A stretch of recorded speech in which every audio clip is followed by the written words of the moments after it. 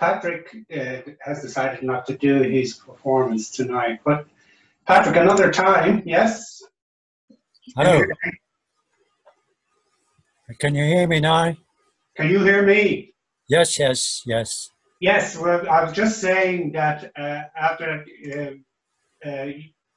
maybe we'll see his performance another time.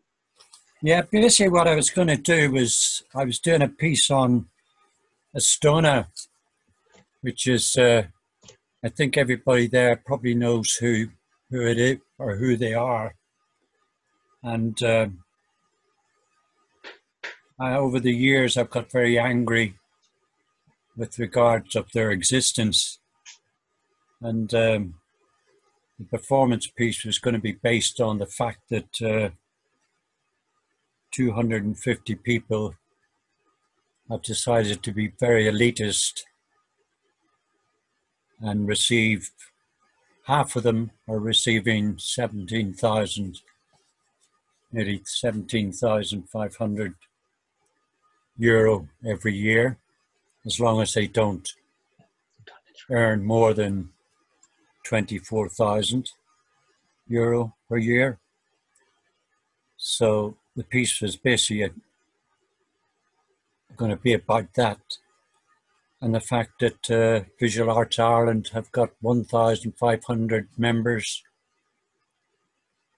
who've got to survive as artists on their own, and the fact that Charles Haughey and Mr. Cronin back in 1981 set up this very elite group. And I just think it's so wrong. They meet once a year, What? And that's about it. Okay, Patrick, yeah, I understand where you're coming from, and So I know that, as I about said it. earlier, you know, artists aren't being paid, period. Yeah. Also, artists aren't being paid enough, period. And we've seen it through this pandemic. We've seen how artists are struggling to make ends meet. And, Yeah. you know, handouts, artists are not looking for handouts. Artists work, and artists work hard. And artists want to be remunerated True. for the quality of work they've done. Where would the public be without the arts at this time in this pandemic? The arts have stepped up, and they have entertained, and they have enlightened, and they have created situations to help people through this difficult time. So I see where you're coming from, Patrick.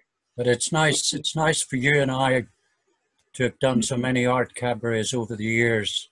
Yeah, and we will continue to strive and to do and to make that point and to give the many. It's like I can't think of the amount of people that have performed at the arts cabarets who have gone on to other situations and that sort of thing, or to be involved in the arts in other ways.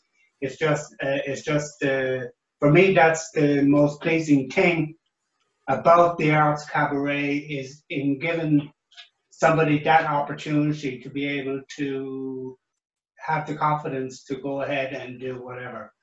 Anyway, we could talk about this till the cows come home. So let's go